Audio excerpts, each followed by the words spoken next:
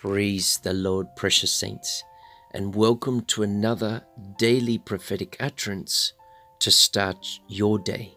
The Bible says, according to Matthew 6:33, "But seek first the kingdom of God and his righteousness, and all these things shall be added unto you." Hallelujah. Is Christ first in everything in your life? And how do you know if you've made him number one? Hallelujah. Let's look at this. Everything that we do and everything that we are and everything that we say has to be accepted by our Lord Jesus Christ. Hebrews 12:28 says this, "Wherefore, we receiving a kingdom which cannot be moved, let us have grace whereby we may serve God acceptably with reverence and godly fear." Is he accepting who you are today, child of God? Is God accepting you as the Christian you're supposed to be? Because if he's not, then he's not number one in your life. It is time to make him number one today. Let's look at another. He has to approve of all that we do. A lot of Christians don't ask for his approval. The Bible says to pray without ceasing. We're supposed to get God's permission before we just do any old thing. Christians get out in the world and they act like God is way off in heaven and that he's not watching them and that he's not listening to them and that they get off by themselves and they start making their own decisions and they get in trouble ultimately with God. He has to approve of what we do, people of God.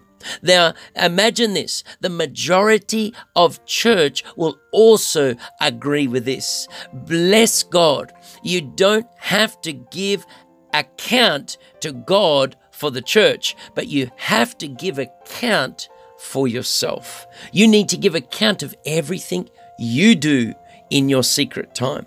He needs to be pleased with everything you do, because one place in the Bible says that with many of them, God was not well pleased because they fell in the wilderness. According to 1 Thessalonians 2:4, "But as we are allowed of God to be put in trust with the gospel, even so we speak, not as pleasing men, but God, which tries our hearts." We have to please God. Are you pleasing God with all that you do and that with all that you have? If we have him as number one in our lives, we will live for him.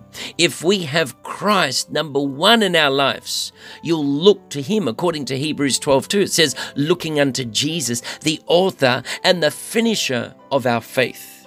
He started this thing, and he's going to finish it, child of God. We need to look to him. Let us come boldly to the throne room of grace that we may obtain mercy.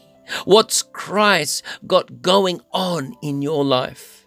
Is he with you at your job? Or are you all by yourself? You can hide it from me, but you can't hide it from God. You can hide it from your spouse. You can hide it from your pastor. You can hide it from your friends, but you cannot hide anything from God. God wants to be first place in your life. Make him first place, above your marriage, above your children, above your material possessions, above your career, above everything else, above your friends. Make him first place. Heavenly Father, we thank you in the mighty name of our Lord Jesus Christ. Lord, we thank you that we have put you last in our life for too long, and we want you to be number one now and forever. We pray that you would also forgive us of our sins and casting them all into the sea of forgetfulness. never to be remembered anymore. We vow now to put you first, to do that which you have called us to do. We vow to pray before that we do anything so that we may know and might know that is your will before we pursue whatever it is that you're calling us to do. Lord, that we may not go and make willy-nilly decisions, but Lord, we pray that it will be in agreement with you. Lord, let every person also who hears this prayer experience divine intervention from you. Awaken the seed of purpose within each and every one of them today. Lord, let nothing be broken another day in their lives. Make every broken and cracked road straight for each and every person listening today. Lord, we pray, we call forth their gifting. Holy Spirit, awaken their potential and release the chains of mental stress and depression over their lives today in the name of Jesus. Father, thank you for making your home in our hearts. We need your presence today. Lord, help us, Lord, to honor you with our thoughts, with our words, with our actions, and Lord, that we will be a blessing to all of those around us today. Lord, we thank you for blocking everything that was created to destroy us. We thank you that you are protecting us, that you have our best interests at heart. Lord, we pray today, we no longer just want to live from paycheck to paycheck, but we declare today that each person listening today, that they will go from not enough to more than enough, because Jesus, you are more than enough. And as we seek first your kingdom and your righteousness, everything else shall be added unto us. Oh Lord, we desire you. Oh Lord, we seek your face today. Oh Lord, I pray a blessing upon each person from the top of their heads to their soles of their feet. Heal those that need healing. Deliver those that need deliverance. Lord, bless your people today as they seek you in spirit and in truth. In the name of Jesus we pray. Amen. And the Lord has just been showing me that there's someone with depression right now, and God is going to deliver you of that depression. It's also mixed with anxiety. I pray today that that depression and anxiety will come out of you in the name of Jesus Christ. I command it right now. Come out of them. Come out of them.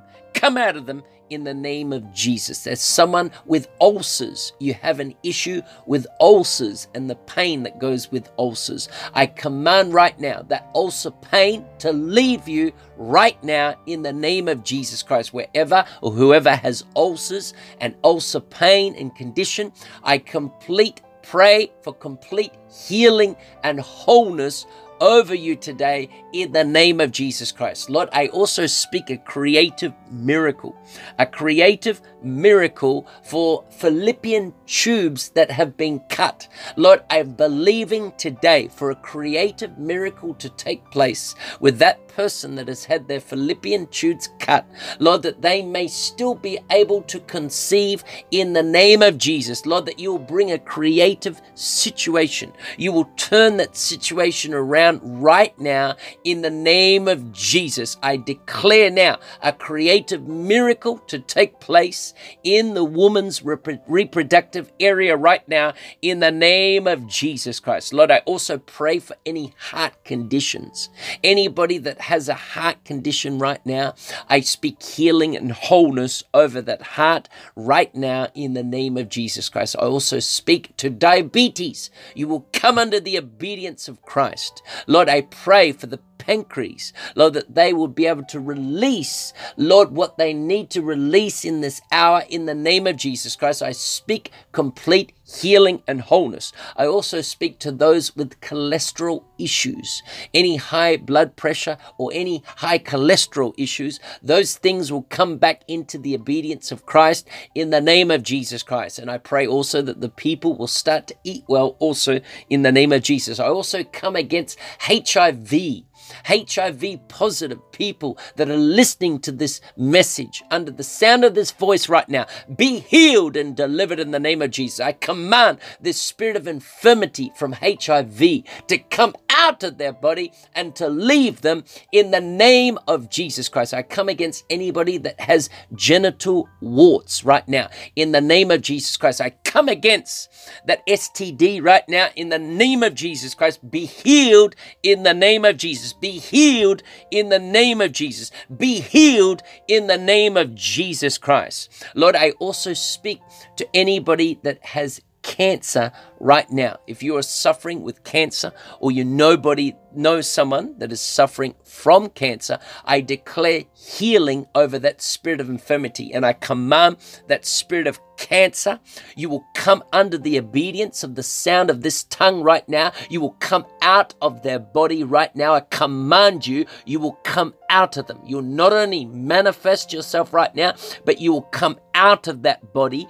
You will come out of that body. I command you to, in the name of Jesus Christ. I command you to come out of that body and leave them and go back to the pit of hell right now in the name of Jesus Christ. And right now I command that spirit of cancer, that spirit of death, you are canceled today in the name of Jesus Christ. That spirit of death, it is canceled today. I speak life. I speak life. I speak life. I speak life. I speak life. I speak life. I speak life right now in the name of Jesus. We declare life over every person that is over their sick bed right now. I speak life over them, that they shall live and not die, and they shall declare the good works of the Lord. I speak life into their spirit. I speak life into their body right now in the name of Jesus Christ. Lord, I declare your healing touch and power over each person that is listening today, whatever their condition is. I speak to eyes right now. I speak to eyes to be open, eye conditions to be healed right now, eye conditions to be healed right now in the name of Jesus Christ. I speak to those conditions within the eye right now. Be healed, be healed, be healed, be healed in the name of Jesus. We declare this today in Jesus' mighty name. We pray and believe.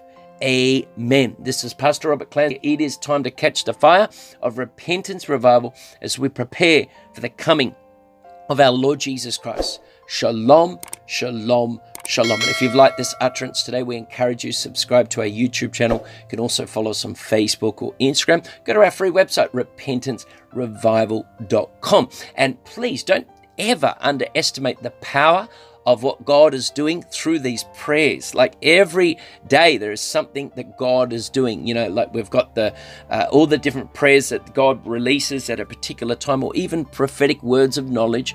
So God is sending forth His word, and He will perform His word. It has nothing to do with Pastor Robert. It's just we are vessels.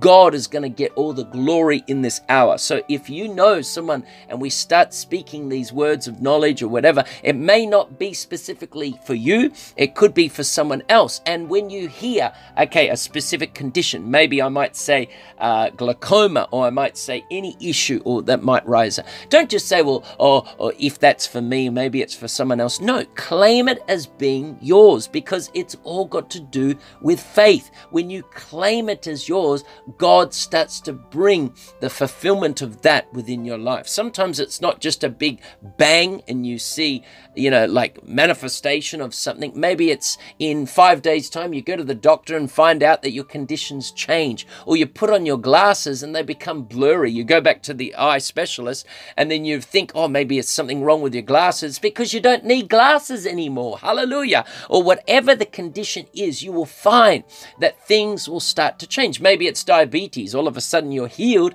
and then you're still taking the medication, but now the medication starts to have a reverse effect because you don't need it anymore. The insulin that is produced by the pancreas is healed in the name of Jesus. So receive your healings, receive them as they want, and then the doctor will just confirm, because remember, God created the doctor also. So when you go back to Him, He will just confirm whatever it is. But you got to remember, you got to speak God's word over your life, over your health, over your family, in Jesus' mighty name. So from my family to yours, God bless you. We love you. We are praying for you, precious saints. Shalom, shalom, shalom.